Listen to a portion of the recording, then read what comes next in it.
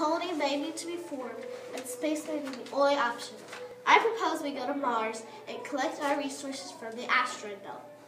Mars will be like a base, and everything will go through Mars before going to the asteroid belt or returning to Earth. The base on Mars will not only be just a stop in between, it's a refueling and repair station, as well as a fully functioning colony.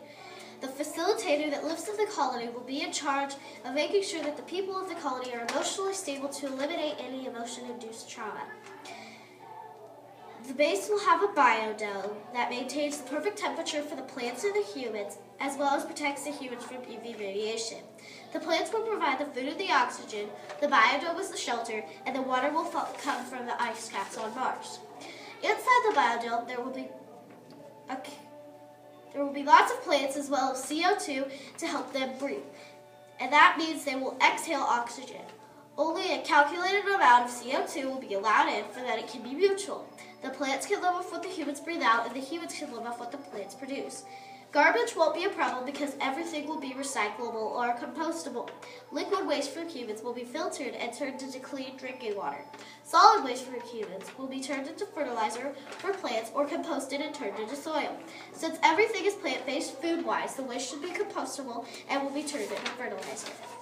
To collect the resources, the crews will travel in rockets to the asteroid belt. Once the crew arrive, they will begin extracting resources and placing them in the provided test tubes. To extract the resources, the crew will either have to mine the resources or extract them by turning them into liquid.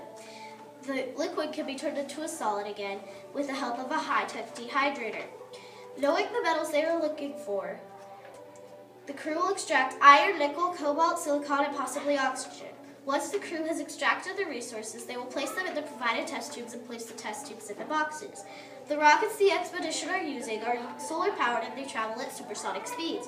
This will cut down travel time as well as not emit any fossil fuels. This does mean that the rockets will have to stop at the base on Mars and charge for 2 months, getting 672 hours of charging time, enough charge to get to the asteroid belt and back, plus extra in case anything goes wrong.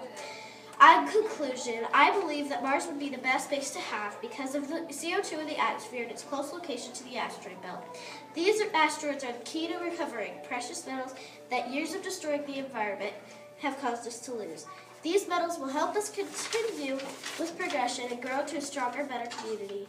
And this is why I truly believe the colony should settle on Mars. Thank you.